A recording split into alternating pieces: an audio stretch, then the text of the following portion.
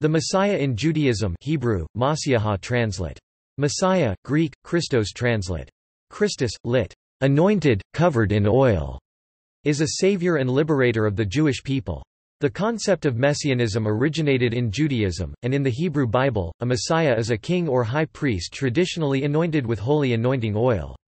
However, messiahs were not exclusively Jewish, as the Hebrew Bible refers to Cyrus the Great, king of Persia, as a messiah for his decree to rebuild the Jerusalem temple.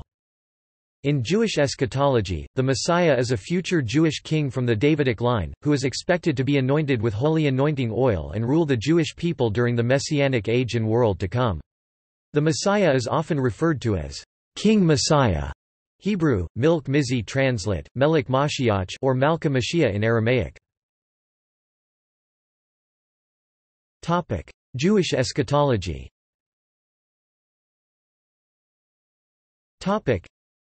In Jewish eschatology, the term Mashiach, or Messiah, came to refer to a future Jewish king from the Davidic line, who is expected to be anointed with holy anointing oil and rule the Jewish people during the Messianic age.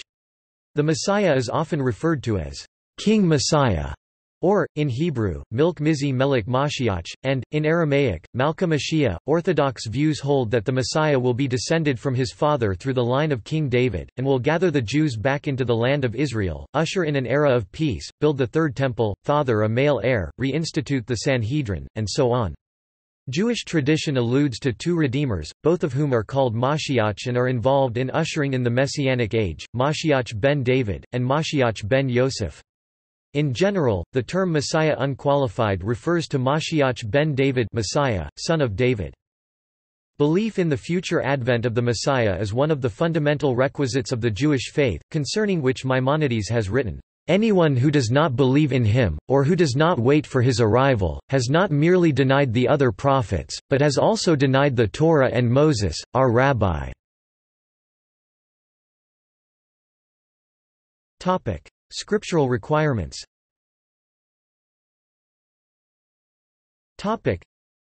Many of the scriptural requirements concerning the Messiah, what he will do, and what will be done during his reign are located in the book of Isaiah, although requirements are mentioned by other prophets as well. Views on whether Hebrew Bible passages are messianic may vary from and among scholars of ancient Israel looking at their meaning in original context and from and among rabbinical scholars. Isaiah chapter 1 verse 26. "And I will restore your judges as at first and your counselors as in the beginning, afterwards you shall be called city of righteousness, faithful city." Some Jews interpret this to mean that the Sanhedrin will be re-established. Once he is king, leaders of other nations will look to him for guidance. Isaiah chapter 2 verse 4. "The whole world will worship the one God of Israel." Isaiah chapter 2 verses 11 to 17. He will be descended from King David. Isaiah chapter 11 verse 1 via Solomon. 1 Chronicles chapter 22 verses 8 to 10, 2 Chronicles 7:18.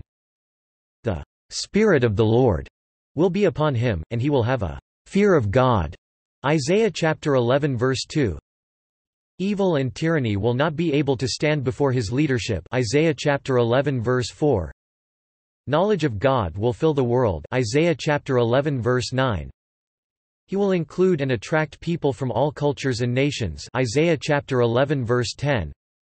"All Israelites will be returned to their homeland." Isaiah chapter 11 verse 12.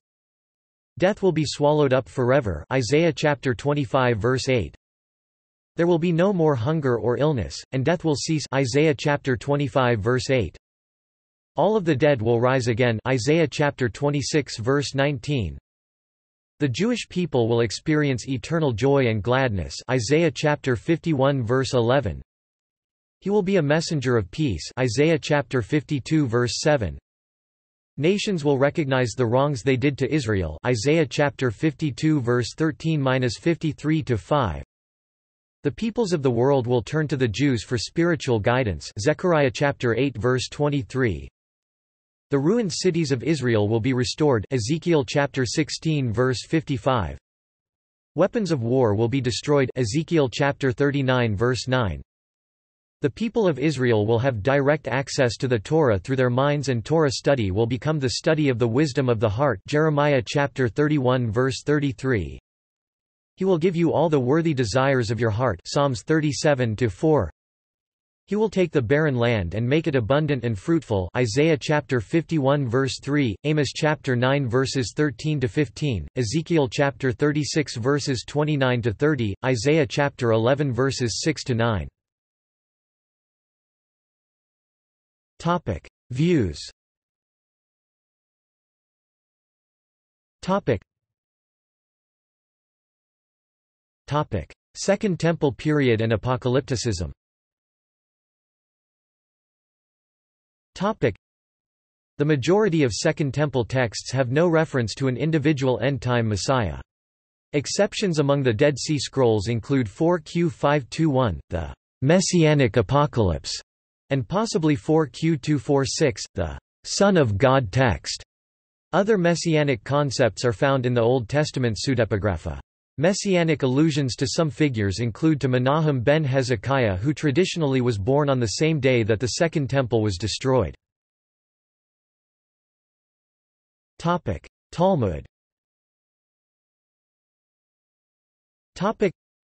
The Talmud extensively discusses the coming of the Messiah, Sanhedrin 98a-99a, et al., and describes a period of freedom and peace, which will be the time of ultimate goodness for the Jews.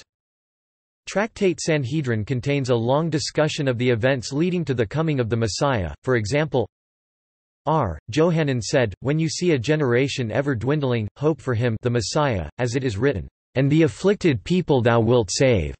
2 Samuel chapter 22 verse 28. R. Johanan said, "When thou seest a generation overwhelmed by many troubles as by a river, await him, as it is written, 'When the enemy shall come in like a flood, the Spirit of the Lord shall lift up a standard against him,'" which is followed by, "And the Redeemer shall come to Zion." R. Johanan also said, "The Son of David will come only in a generation that is either altogether righteous or altogether wicked. In a generation that is altogether righteous, as it is written, 'Thy people also shall be all righteous, they shall inherit the land forever,' or altogether wicked, as it is written, 'And he saw that there was no man, and wondered that there was no intercessor.' And it is elsewhere written, 'For mine own sake, even for mine own sake, will I do it.'" The Talmud tells many stories about the Messiah, some of which represent famous Talmudic rabbis as receiving personal visitations from Elijah the prophet and the Messiah. For example, R. Joshua b. Levi met Elijah standing by the entrance of R. Simeon b. Yohai's tomb. He asked him, "Have I a portion in the world to come?" He replied, "If this master desires it." R. Joshua b. Levi said, "I saw two, but heard the voice of a third." He then asked him, "When will the Messiah come?" "Go and ask him himself," was his reply. "Where is he sitting?" "At the entrance." "And by what sign may I recognize him?"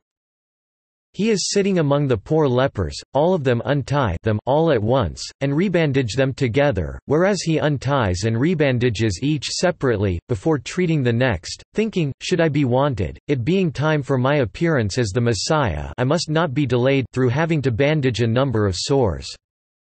So he went to him and greeted him, saying, "Peace upon thee, master and teacher." "Peace upon thee, O son of Levi." He replied, "When wilt thou come, Master?" asked he. "Today," was his answer. On his returning to Elijah, the latter inquired, "What did he say to thee?" "Peace upon thee, O son of Levi," he answered. Thereupon he Elijah observed, "He thereby assured thee and thy father of a portion in the world to come. He spoke falsely to me." He rejoined, "Stating that he would come today, but has not." He Elijah answered him, "This is what he said to thee, today, if ye will listen to his voice." Maimonides. The influential Jewish philosopher Maimonides discussed the Messiah in his Mishnah Torah, his 14-volume compendium of Jewish law, in the section Hilchot Malachim Umilchamotehem, chapters 11 and 12. According to Maimonides, Jesus of Nazareth is not the Messiah, as is claimed by Christians. Contemporary Jewish views. Orthodox Judaism. Orthodox Judaism maintains that Jews are obliged to accept the 13 principles of faith as formulated by Maimonides in his introduction to chapter Helek of the Mishnah Torah. Each principle starts with the words Ani Maimon, I believe. Number 12 is the main principle relating to Mashiach. Orthodox Jews strictly believe in a Messiah, life after death, and restoration of the Promised Land. The text is as follows: Ni min bmn slv bibit himzi wipi el pi siv mkl, lo bikel yaum sib ani maiman biamuna shlema bivayat hamashiach.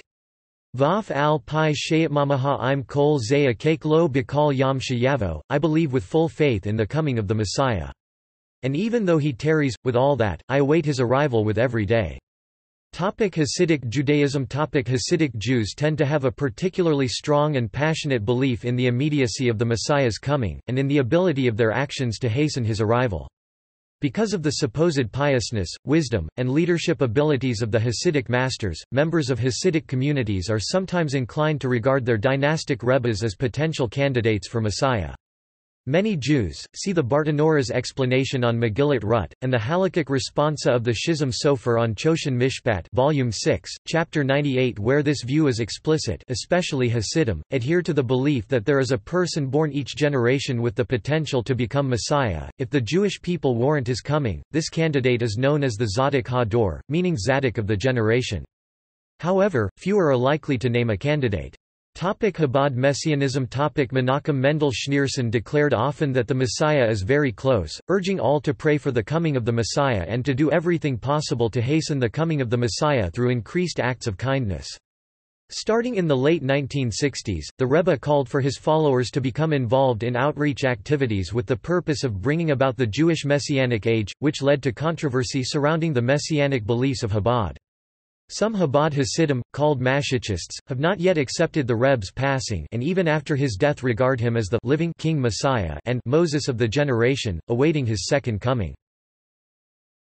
The Chabad Messianic question, regarding a dead Moshiach, got oppositional addresses from a halachic perspective by many prominent Orthodox authorities, including leaders from the Ashkenazi non-Hasidic Lithuanian Litvak institutions, Ponevez Yeshiva in Bnei Brak, Israel, and got vehement opposition, notably that of the Rabbinical Seminary of America Yeshivas Chafetz Chaim in New York and that of the Rabbinical Council of America.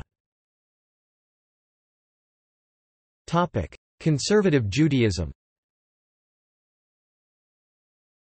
Emet Ve'emunah, the conservative movement's statement of principles, states the following: Since no one can say for certain what will happen in the Messianic era, each of us is free to fashion personal speculation.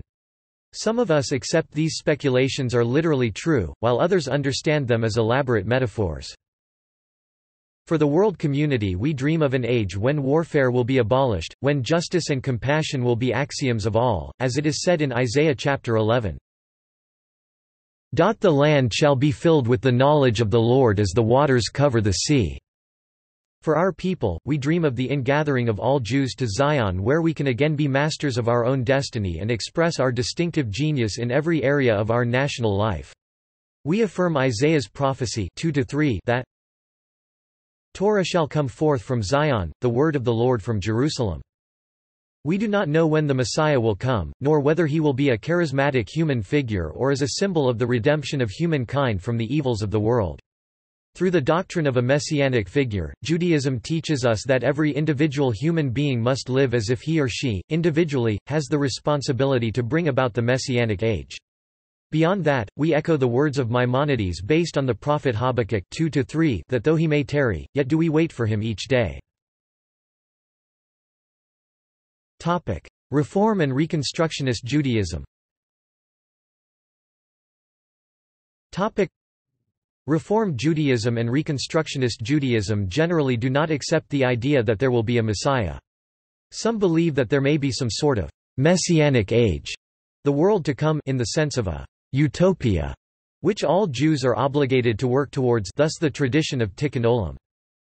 In 1999, the Central Conference of American Rabbis, the official body of American Reform rabbis, authored a Statement of Principles for Reform Judaism, meant to describe and define the spiritual state of modern Reform Judaism. In a commentary appended to the platform, it states, Messianic Age. The 1885 Pittsburgh Platform rejected the traditional Jewish hope for an heir of King David to arise when the world was ready to acknowledge that heir as the one anointed, the original meaning of Mashiach, anglicized into Messiah. This figure would rule in God.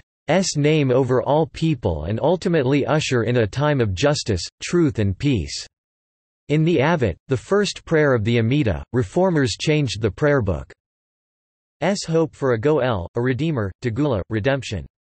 Originally this idea reflected the views of Georg Wilhelm Friedrich Hegel and the French positivist philosophers that society was growing ever more enlightened.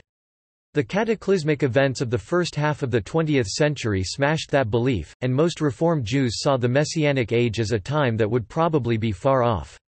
Still, we renew our hope for it when we express the belief that Shabbat is Me'yn Olam Haba, a sampler of the world to come, when we sing about Elijah, herald of the Messiah, when Havdalah brings Shabbat to a close, when we open the door for Elijah late in the Pesach Seder, and when we express the hope in the first paragraph of the Kaddish that God's sovereignty will be established in our days. Rejection of Jesus as the Messiah.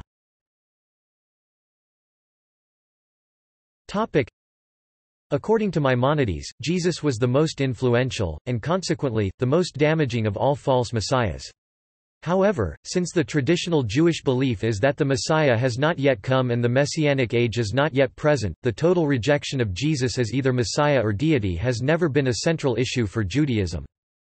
Judaism has never accepted any of the claimed fulfillments of prophecy that Christianity attributes to Jesus. Judaism also forbids the worship of a person as a form of idolatry, since the central belief of Judaism is the absolute unity and singularity of God. Jewish eschatology holds that the coming of the Messiah will be associated with a specific series of events that have not yet occurred, including the return of Jews to their homeland and the rebuilding of the Temple, a messianic age of peace and understanding during which the knowledge of God fills the earth, and since Jews believe that none of these events occurred during the lifetime of Jesus nor have they occurred afterwards, he was not the Messiah. Traditional views of Jesus have been mostly negative. See Toledo Yeshu, an account that portrays Jesus as an impostor, although in the Middle Ages Judah Halevi and Maimonides viewed Jesus as an important preparatory figure for a future universal ethical monotheism of the Messianic age. Some modern Jewish thinkers have sympathetically speculated that the historical Jesus may have been closer to Judaism than either the Gospels or traditional Jewish accounts would indicate, starting in the 18th century with the Orthodox Jacob Emden and the Reformer Moses Mendelssohn. See also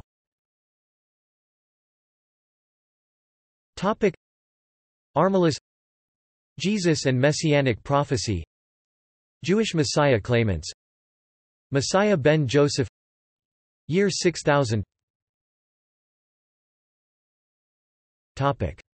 Notes.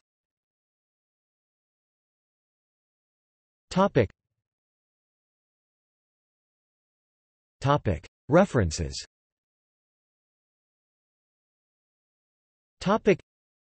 Emet Ve'amuna, Statement of Principles of Conservative Judaism, ed. Robert Gordis, Jewish Theological Seminary of America, 1988. Cohen, Abraham 1995–1949. Everyman's Talmud, The Major Teachings of the Rabbinic Sages paperback. Neusner, Jacob paperback ed. New York, Schocken Books. p. 405. ISBN 978-0-8052-1032-3. Mashiach Rabbi Jacob Emanuel Scochet, published by SIE, Brooklyn, NY, 1992. ISBN 978-0-18-814000-2, LCCN 92090728. Also available in Spanish, Portuguese, Italian, French, Persian, Hebrew, and Braille translations. Miriam Naomi Mashiach. Mishnah Torah, Maimonides, chapter on Hilchot Malachim Umilchamotehem, Laws of Kings and Wars. Moses Maimonides' Treatise on Resurrection, trans. Fred Rosner. Philosophies of Judaism by Julius Gutman, trans. By David Silverman, J.P.S., 1964. Reform Judaism, A Centenary Perspective, Central Conference of American Rabbis. External links.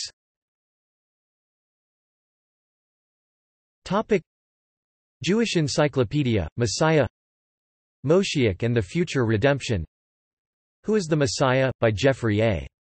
Spitzer, Why did the majority of the Jewish world reject Jesus as the Messiah, and why did the first Christians accept Jesus as the Messiah? By Rabbi Shraga Simmons. Christians versus Messianic Judaism. The Messiah, by the University of Calgary.